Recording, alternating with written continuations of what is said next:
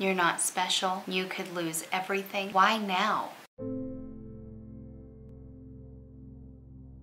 Most of the things that you see are very happy because that is what we are most of the time. There is the side we don't generally show where we are dealing with these doubts. Rather than hold it in and bottle it up and sweep it under the rug, we decided that this is as much part of the journey, and so it was probably important to include this in our journey as well. We've always been why noters, and what we mean by that is there was never reasons in the past of us not doing something. If we wanted to do something, we would figure out a way to do that. And something happened along the way when we had kids that it stopped being why not and started being more why. Why would we do that? We would start listening to our subconscious of telling us all of the mistakes that could happen, all of the things that could go wrong, and we found ourselves just playing life safe. You hear it your whole life, but it's almost like that saying has an expiration date, and if you haven't done it by this time, it's over. It's over. That's just not true, and we're going to prove that expiration date theory wrong.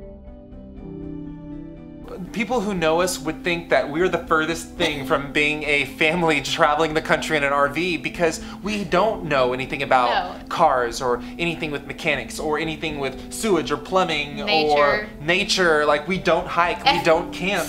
We want to show other families out there that are like us, that are sitting there on the couch watching other families travel the country and rock climb and do all sorts of crazy things, that they can do it. If we're doing it, you can do it too. And it's not to say anything negative about us, but it's never something that we ever imagined we'd be able to do. But we're proving to ourselves that this is something anyone can do. We're putting our feet on the ground and we're running towards our dream.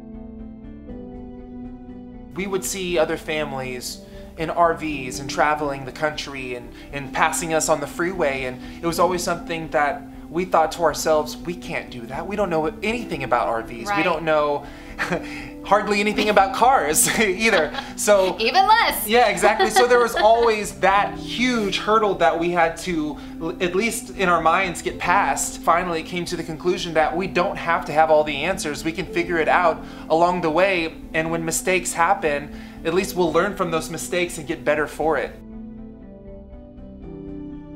It's hard to let go of your things and everything that we've worked for and grown and built together in the last 8, almost 9 years between all the years we've been together, married almost 8. If we realize this isn't for us, this isn't our lifestyle, we have to completely start all over again. Like we have nothing. We're both feet in. We're selling everything. We're starting this fresh with no possessions. Cars gone, house gone, belongings gone. We just kept laying out all of the reasons we couldn't do it, and then we said, just stop.